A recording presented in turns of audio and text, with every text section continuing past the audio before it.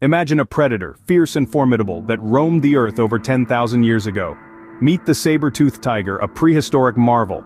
Its name derived from its large, deadly canine teeth, some reaching up to 7 inches long. Despite its name, it's not really a tiger but a species of prehistoric cat. Surprisingly, they weren't built for speed, but for power.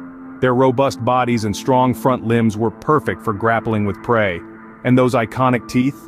They were used for the final fatal bite. The saber-toothed tiger, an ancient icon of strength and survival, long extinct but never forgotten. Intriguing, isn't it? This is the power of our natural history, captivating and timeless.